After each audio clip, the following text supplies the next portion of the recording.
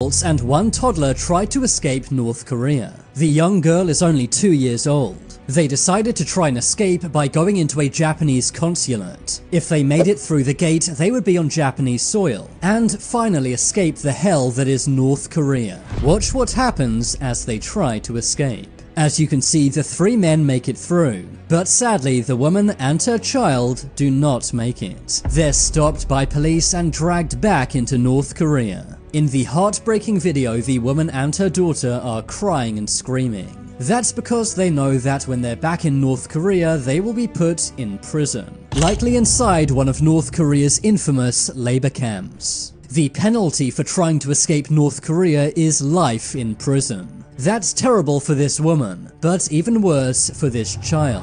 It means this 2-year-old girl may spend the rest of her life in prison. The men must also feel very guilty for leaving this woman and her child behind. But sadly, the woman and this girl may not be alive today. According to one expert, these 2 people face, quote, certain.